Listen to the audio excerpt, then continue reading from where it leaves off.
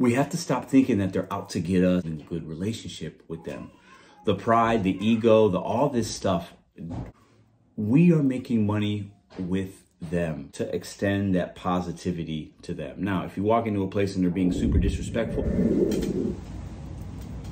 DoorDash drivers are making us look bad. And the news outlets are following any bad, negative story about DoorDash drivers and what we do and running with it. Let's talk about it.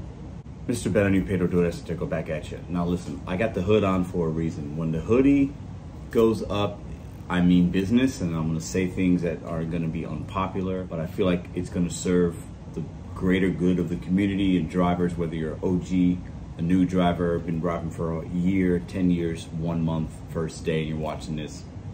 I have a message for you guys about what and how we're being portrayed, and what we can do on a daily basis to help shed us in a better light and help these merchants understand that most drivers are good, and let's not give all the attention to the clown DoorDash drivers. So somebody sent me this, I believe in the middle of the week or something. I got this email and then I saw a news clip about it. DoorDash driver pepper sprays a pizza guy, pizza owner, because he just asked her to confirm the pickup. And in the video, it's from Inside Edition, okay? You can see him go get the bag and he's asking her, because he's had problems with Dashers stealing food.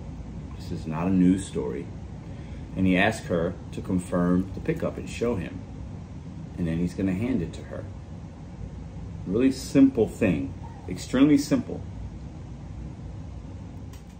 He's a business owner trying to protect his business and his consumers, and he's asking an independent contractor, can you confirm this order? Now, when these guys say confirm, they're not necessarily saying, I need you to hit the button and then I'll give you the food in 5 minutes. We should never do that. We should confirm the order, hit the button, when we know that they're literally gonna hand it to us in half a second, or they've handed it to us and they say, may you please confirm it? I have no problem with a business owner doing this to protect his business. If you had a restaurant, you should do the same thing, especially if you've had a history of plans of orders not being delivered and things happening and people saying they're drivers and they're not, saying, hey, I got an order for whatever, and they're not, right? They basically, some drivers are so bad that they can see the order, the name, unassign it, still go to that place and say, yeah, I got an order for Pedro. Oh, okay, here, boom.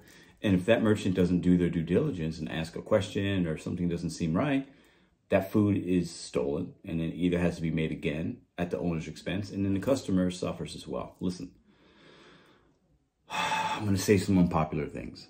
We as DoorDash drivers should have zero issue with somebody wanting us to confirm who we are. And like I said, we should never just hit the button without having the product or having it right in front of us, and maybe even asking a question. But as independent contractors, as DoorDash drivers, we're not employees, right? Right? We need to build good relationships with the people we make money with. Our pride and egos, some of us as DoorDash drivers, is getting out of control, in my opinion. We expect to walk into places and just have them do everything for us without us doing anything for them at times. A lot of us get impatient. We don't want to wait. Hey, I'm super impatient, but I just unassign and drop it and move on. A lot of us don't understand the aspect of the restaurant side. I've managed restaurants for many years. I get it, so my perspective might be different. But we have got to build better relationships with these people, these business owners, these hostesses, these to-go people. We have to do a better job of understanding their side so that they can understand our side. We are making money with them. It, in my opinion, falls on us to extend that positivity to them. Now, if you walk into a place and they're being super disrespectful, hey, maybe you can report them to DoorDash. You don't do business with them, and you keep it moving. But if you walk into an establishment and he wants you to confirm an order number, confirm order as he's giving you the bag, it is our responsibility, in my opinion, to do just that. If you aren't a bad delivery driver, don't take offense to somebody trying to protect their business. You should protect your business by building a better relationship with these people, these restaurants, and then allowing you then to have more business later on for yourself. We have to stop thinking that they're out to get us and they think we're frauds and they think we're bad. They're protecting their business. And you should protect your business the same way by building a good relationship with them. The pride, the ego, all this stuff, merchants against drivers, has got to end. Going back in there and being that upset because somebody asked you to confirm and this woman pepper sprays the guy is absurd. And that's why these news outlets keep talking about us. That's why some of these customers aren't tipping. We are making us look bad by how we act.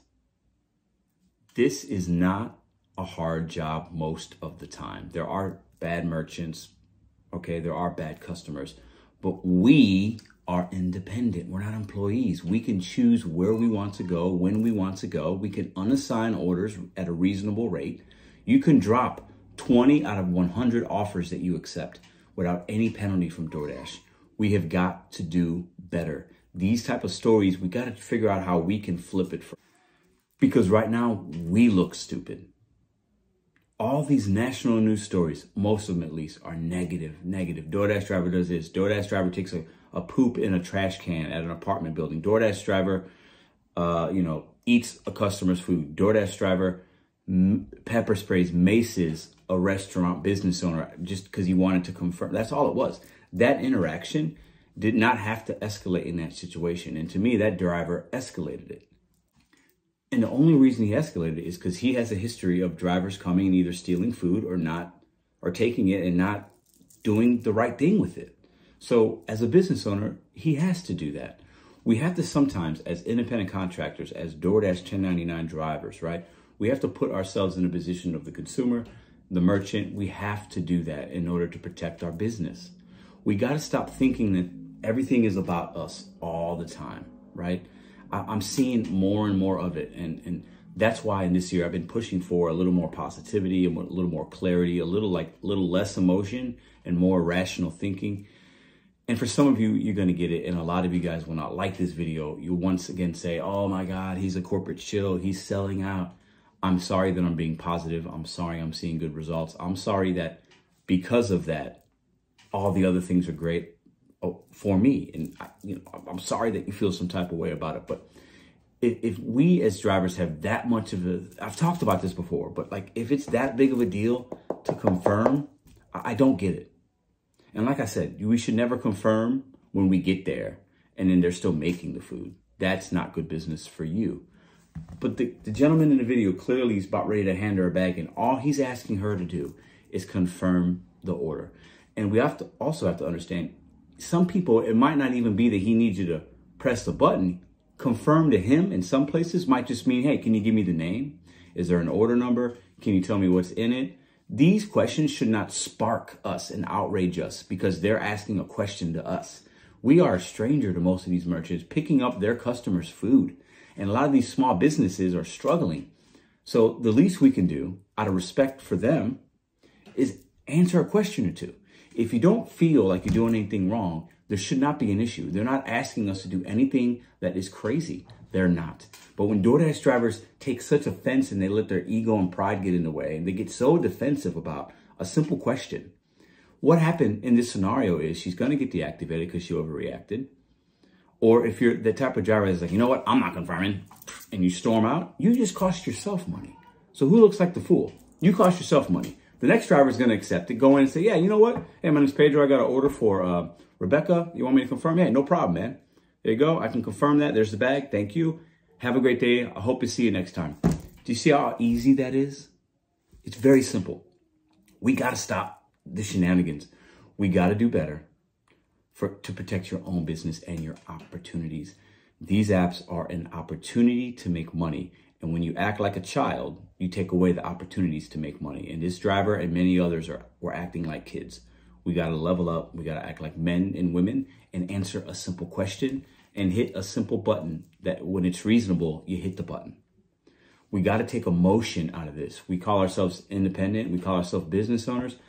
I see many people in comments and making videos and all this. You guys do not look like you're independent and you're not acting like business owners. You're acting like entitled dashers. We can do better. Some of you guys will not like this video. Other people will get it and you'll be like, you know what? It isn't that big of a deal, because it's not. And then those that get it will continue to make good money on these apps, staying positive, adapting, and not looking at it anything more than an opportunity, because that's all it is. I hope that Dasher that pepper sprayed him, if I'm him, I'm pressing charges, number one, right? I am. There's no need for that. And clearly she's not going to be on DoorDash, and she shouldn't be. A person that has, and part of the issue that we have also in this community with customers is there's too many drivers like this. They don't make up the majority. Most of us are really great. But it's that 5% or whatever, or 10% of ones that are bad, that are getting the attention. We need more attention and light shed on drivers like you and me that are doing the right thing. Not eating customers' food, not pooping in trash cans like the story from last year, not kicking food, not leaving it in a spot on purpose just because somebody, didn't come down in an appropriate time for you. Listen, we have to understand we have the control. You don't have to do business with customers and consumers you don't like. Don't deliver low ball, no tip orders, because those are the ones that are going to give you crap. And if a merchant is really disrespecting you, like truly, you just don't go there. And you can call DoorDash, tell them, and when you see that order come in at that pizza place, you decline it. It's very simple. We as Dashers are making it harder than it needs to be. Like I said, I just needed to make this video because when I see stuff like this, it makes me look bad. And I take pride in what I do, whether it's the YouTube channel, the vending machines, or delivering people McDonald's. I take pride in it, and I try to do the best. I will not always make the right decisions, but drivers like this and people that are saying like, yeah, this is happening, and this is bad, these merchants, no. We need to look at both sides. We're going to talk about this tonight on tonight's live.